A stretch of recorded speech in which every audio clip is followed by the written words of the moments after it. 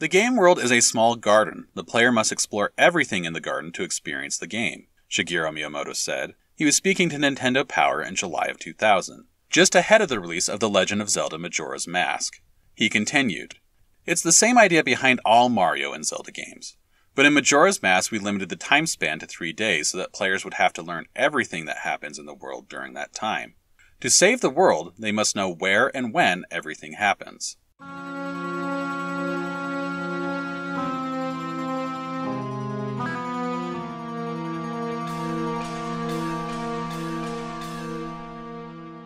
This is Legendary Adventures, a Legend of Zelda playthrough podcast. We have saved the world. Majora's Mask was defeated, the moon dissolved, Termina is no longer in danger. So this week we're going to take a look at the world and legacy of The Legend of Zelda Majora's Mask. Part 1. The center of the map.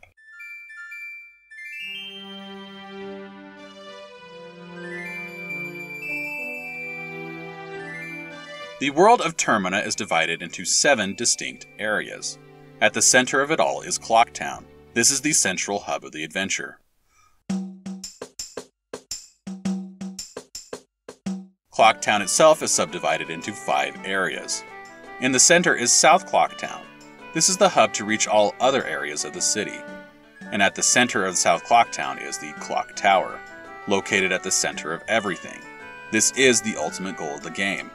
Players will start each 3-day cycle at the base of the Clock Tower, and they will walk around it to reach other areas of Clock Town, keeping the Clock Tower in the forefront of the players' minds.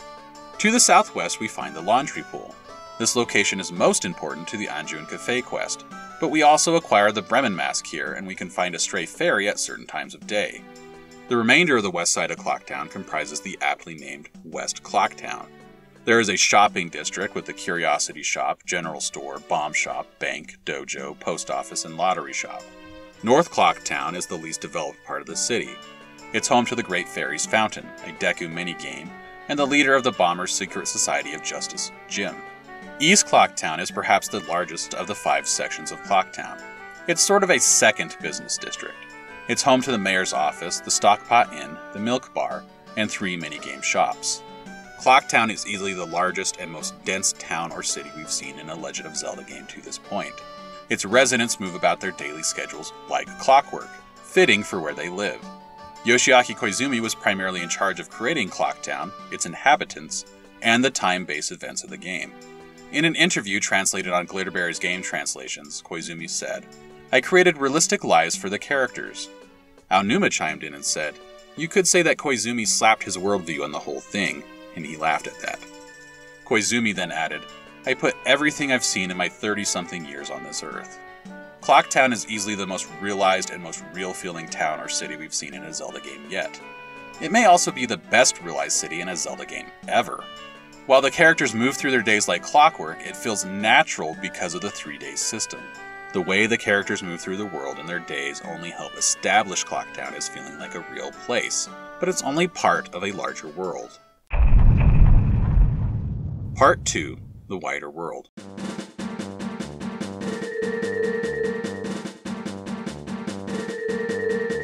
Just outside the walls of Clock Town, we come to the second distinct area of the game, Termina Field. Similar to Hyrule Field in Ocarina of Time, we can use Termina Field to reach all other areas of the game. It's built around Clock Town and is designed to resemble a compass. Termina Field is circular with exits to other areas at each cardinal direction. There's a 5th exit to the southwest point. In terms of elevation, I feel that Termina has less variation compared to Hyrule Field. There is a raised area near Clock Town, but the entrances to other regions generally sit below this raised area, and there's generally not a whole lot of variation in elevation in these lower areas. What does vary greatly is the appearance of each area. Just beyond the drop-off of the grass to the north, players will find a snowy plain with large mushroom-shaped rocks. To the west, they find beachy sand. To the south, the greenery of a swamp with trees and tall grass. And to the east, the dead stone of Akana. Termina Field is much more compact than Hyrule Field, and it packs in a whole lot more to do in that space. The developers themselves noted the increased density. In the interview translated on Glitterberry's Game Translations, Zelda series co-creator Shigeru Miyamoto said he wanted the game to be dense. He said, "It's useless to make something that the audience just skims over in one viewing, like a movie. The full flavor of a creation gradually emerges with each viewing, as all the subtleties reveal themselves. That's what we're aiming for. It's something I've always strived towards." Koizumi then added, "We knew Miyamoto had always been saying how he wanted to make a short Zelda." That could be a reference to the development of Ocarina of Time. In the early stages of the project, Miyamoto talked about limiting the game to Ganon's castle. Ocarina of Time kept growing, however, in part because Miyamoto himself wanted to add horse riding to the game. The denser, more compact world of Majora's Mask wasn't just an artistic consideration, however, it's a practical one. In a 2009 Iwata Asks interview, Eiji Aonuma said, "At first we absolutely had no idea what sort of thing we were supposed to make, and we just kept expanding our plans. At that point, the 3-day system, the idea of a compact world that could be played over and over again, came down from Miyamoto-san and the other director, Koizumi. We added that to the mix, and then finally we saw the full substance of a Legend of Zelda game that we could make in 1 year." Another factor in the game's density is the decision to give players only 3 days before they have to start the loop over again. Both Aonuma and Koizumi stated that their original plan was for a full week. Aonuma said they decided to go with 3 days because it was too difficult to remember everything to do in that 1 week in-game time span. He also attributed the change, at least in part, to the limited development time that they were granted. In an Iwata Asks interview, he said, "We felt it would be best to make it a 3-step process, and we compressed all sorts of things we'd planned over a week into 3 days. To give an idea of how much the density of the world map has been increased, consider that there are at least 2 non-player characters on Termina Field. That's double the number seen in Ocarina of Time's Hyrule Field. There's also a building located outside of Clocktown in the form of the Astral Observatory. It's on the east side of the field, slightly south to the entrance of Ikana. We can access this building from both inside Clocktown and outside. There are 11 hidden grottos to find, up from 8 in Ocarina of Time, and 3 treasure chests. There weren't any in Hyrule Field in Ocarina of Time. Termina Field is also filled with enemies. There are birds, bats, choo-choos, dodongos, levers, and more. On top of that, which enemies the players find on Termina Field vary depending on the time of day. For example, birds and Dekubabas are found near the swamp during the day. At night, they're swapped for bats and the floating skull enemies known as bubbles. It's a nice use of the day and night system and a way to increase the number of enemies that players will encounter in the world. While Yoshiaki Koizumi generally headed up the design of Clocktown, Eiji Aonuma was generally in charge of the areas beyond Clocktown. In an interview on Glitterberry's Game Translations, Koizumi suggested the design of the larger overworld was intended to contrast with Clocktown. He said, "Aonuma was in charge of the outdoors, and when he saw how serious my town was, he made his areas of the game more lighthearted. Now that's not to say that everything is bright and cheery beyond Clocktown, and that everything within Clocktown is dour. That's not true. It is true that the stories inside Clocktown are generally more personal, and outside they're generally more grandly heroic." Aonuma said, "I tried to emulate the fantasy atmosphere we had in Ocarina of Time, but it's clear that there is still sadness throughout the world of Termina. Link has 3 primary transformation masks. Each represent a character who has died, and regret is an emotion that is often expressed by the characters." There are 4 regions located at the 4 main compass points. They are the Snowhead Mountains to the north, the Swamp to the south, the Great Bay to the west, and Ikana to the east. Each of these regions contains a dungeon, additional settlements, a great fairy fountain, minigames, and challenges.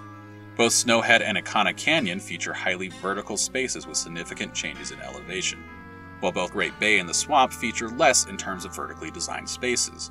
The Swamp is perhaps the flattest area, while Great Bay does get some additional variation through its above and below water areas.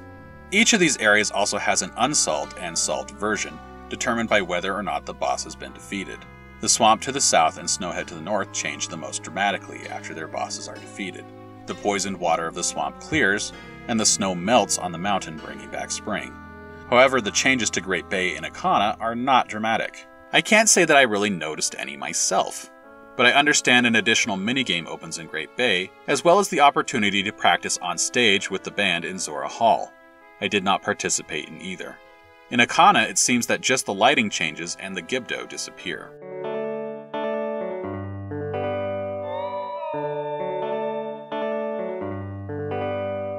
There is one additional exit from Termina Field to the southwest. This is Milk Road. It contains the Gorman Brothers racetrack, Romani Ranch, the hen house, and the dog racing track. While the rest of the map seems largely symmetrical, Milk Road sticks out as being the only location between 2 points of the compass, and the only location without a dungeon. This is because it was added later in development. As I mentioned previously in the season, it was added specifically to host the alien encounter at the ranch. Aonuma told GameSpot in 2015 there was a UFO boom happening in Japan at the time, so he thought it would be fun to include in Majora's Mask. Koizumi wanted to incorporate this idea into his section of the game, but in a 2015 interview with Nintendo Dream and translated on Nintendo Everything, Aonuma said there just wasn't enough room in Clocktown for the alien invasion scenario. Therefore, we wanted to have a vast place like a ranch, Aonuma said. Also, it would have been weird if there wasn't a ranch following Ocarina of Time, so Romani Ranch was born.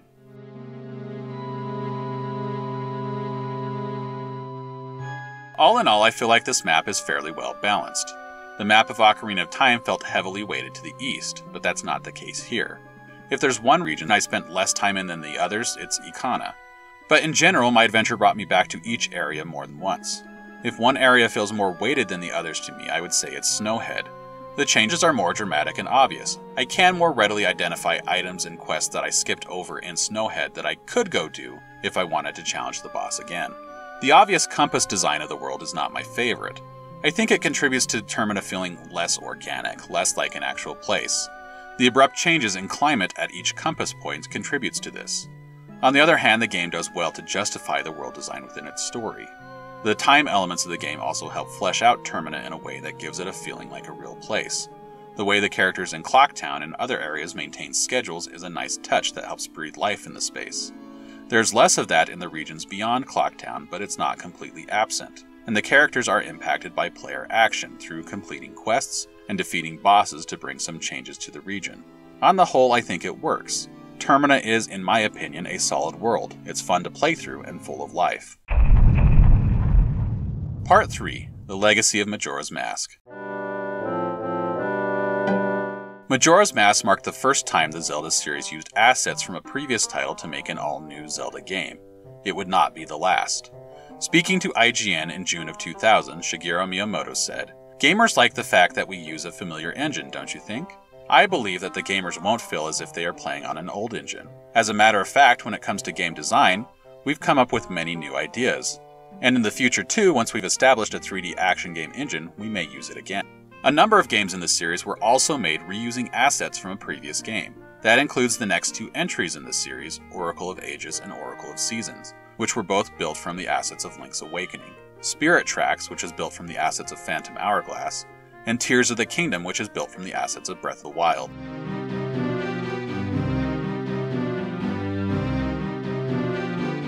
Majora's Mask also seems to be the pivot point to a single director system within the Zelda series. Ocarina of Time had 5 directors who seemed to be roughly equal.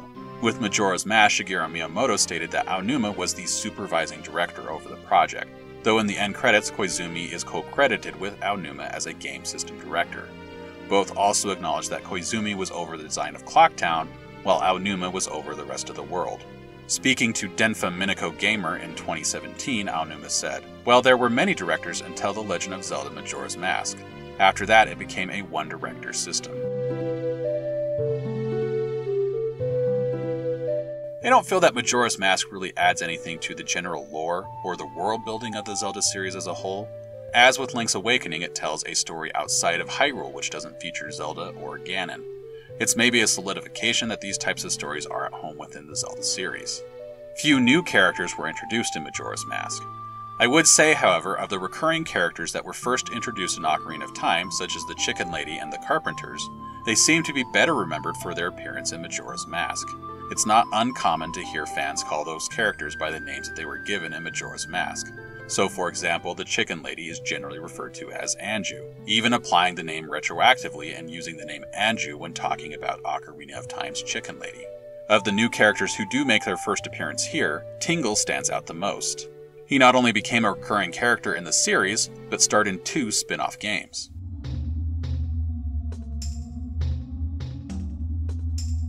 Majora's Mask also introduces a number of items and mechanics that will be iterated on as the series continues. For example, it is the first game in the series to introduce a flying mechanic, and the first to have a character other than Link playable for a brief section. A flying or gliding mechanic is probably most famously featured in Breath of the Wild and Tears of the Kingdom, but we'll also see variations on the idea in titles like The Wind Waker, The Minish Cap, and Skyward Sword. While titles like The Wind Waker, Phantom Hourglass, and Spirit Tracks will allow players to take control of characters other than Link. Majora's Mask was also the first time where I encountered a Groundhog Day-style time loop as a key gameplay component. The concept wiki on Giant Bomb wasn't much help because it includes games that have stories which revolve around time loops, such as the original Final Fantasy. The story is a loop, but the loop itself doesn't factor into the gameplay in the same way as it does in Majora's Mask. Players are not constantly resetting time at will to go through a loop over and over again. There are also games listed that I'm not familiar with, and I can't tell from the description if they use a loop in the way that Majora's Mask does. I suspect there may be another game or two that uses a true Groundhog Day style time loop prior to Majora's Mask, but I think Majora's Mask may be the most famous example of the concept. In recent years, we've seen an explosion in time loop games. I personally haven't played any of them, but the developers of titles like The Sexy Brutale, Outer Wilds, and Elsinore all said that they were directly inspired by Majora's Mask. The Zelda series, however, hasn't returned to the time loop concept. We've never seen anything quite like Clock Town again. I feel that there are echoes of Clock Town in places like Windfall Island in The Wind Waker and Skyloft in Skyward Sword. Echoes, but none of them truly embrace the unique gameplay mechanics of Clock Town. In terms of non-player characters truly following a time-based schedule, Breath of the Wild and Tears of the Kingdom perhaps come the closest. Characters in those games maintain schedules which are carried out in real time. In 2015, Game Informer asked Aonuma why the Zelda team never returned to the mechanics of Majora's Mask. He said, "I guess one way to address that is, when you're thinking about time as an element of gameplay, we really did all that we set out to do here. And to a certain extent that's true with the masks as well. Because we so fully realized our ideas and how to use those themes in-game, we felt like we were done with it, and we were ready to move on to new ideas afterwards. We didn't feel the need to use those exact ideas in other games beyond that." Aonuma did say, however, that it was interesting to return to those ideas while working on the remake. Game Informer followed up by asking if the time manipulation elements could return in future games. Aonuma responded, "One particular game element, being able to slow down the passage of time. I think that's something that we may be able to revisit in the future. But if we do so, it would be to implement it in a different way. It would have to be different to be meaningful. So that's something you might see again in the future."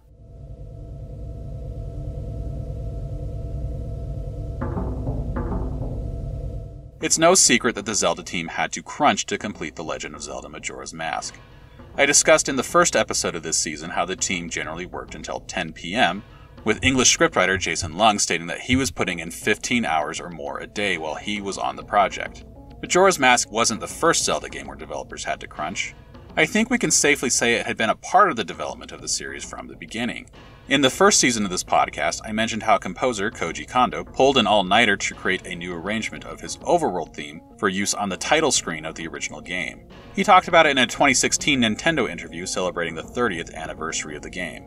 Likewise, in a 1992 interview about A Link to the Past and translated on Shmupulations, Miyamoto talked about the crunch for that game. He said, "During development, I worked so hard that people asked me, 'What are you going to do when your body gives out since you never go home?'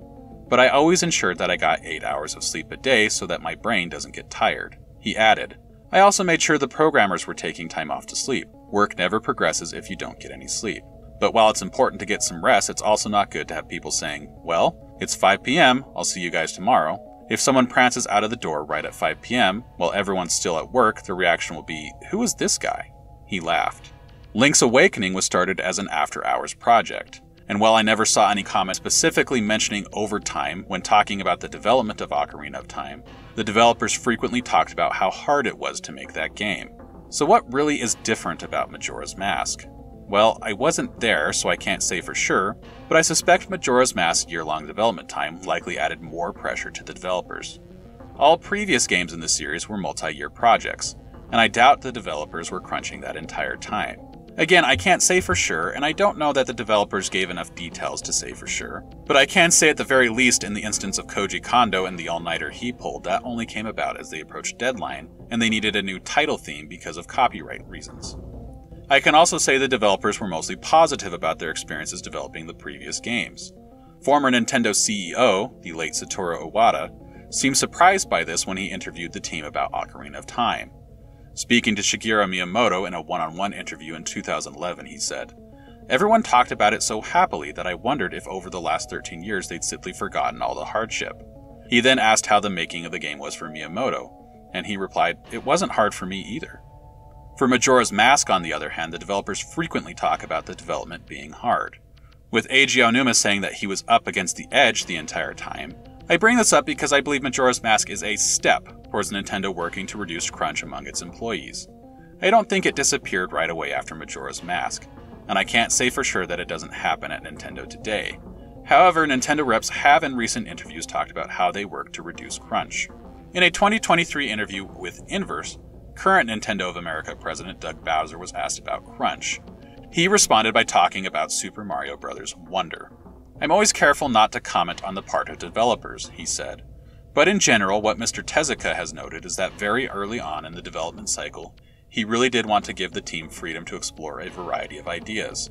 The result was a lot of unique and creative ideas that they could think about without the pressure of a deadline or the pressure of how do I actually bring this to life. One thing with Nintendo development is we don't pressure our teams to deliver within a certain window. If they need more time, they'll take more time. But the reason for that is our players have an expectation of the quality that our games will bring. We want to make sure that we respect that and deliver those wow moments. Again, to be clear, Bowser can only speak from their perspective as a Nintendo of America president. They're not directly over the developers. Eiji Aonuma, however, is. Speaking about Majora's Mask in a conversation published on Denfa Minako Gamer in 2017, he said, "If you ask me to make that kind of game again, I can't do it. Further, I think it would be hard to make a game in a realistic sense if you are so much involved in a chaotic environment. So I realized that if you want to keep making games that people can relate to, the producers need to have a balanced life outside of the company." Thanks for listening to this episode of Legendary Adventures Podcast. Majora's Mask is complete. I plan to tackle Oracle of Ages next, but we're not going to move on from Majora's Mask quite yet. I feel I need a little more time to work on the next season to make sure that I stay on my weekly schedule. So I've put together a couple of Majora's Mask related bonus episodes. I hope you enjoy them. If you haven't already and you want to follow along, please subscribe. To everyone who has already subscribed, you are awesome. Thank you for joining me on this little project of mine. I am Paul Riley, and I will see you next week.